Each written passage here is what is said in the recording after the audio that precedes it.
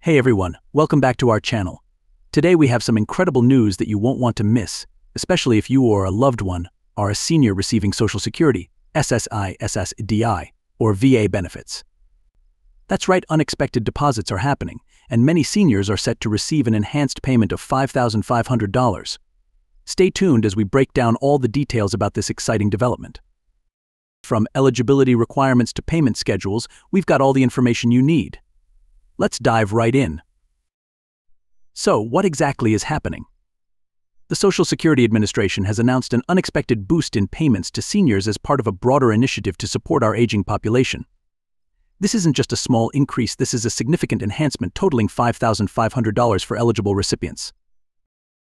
Many factors have contributed to this decision, including rising living costs, increased inflation rates, and a growing acknowledgement of the financial struggles many seniors face today. Now, you might be wondering, am I eligible for this payment? Let's break down who qualifies for this enhanced deposit. Social Security recipients, this includes retirees who are receiving monthly benefits from the Social Security program. SSI beneficiaries, individuals who qualify for supplemental security income, will also receive this boost, aimed at helping those with limited income and resources.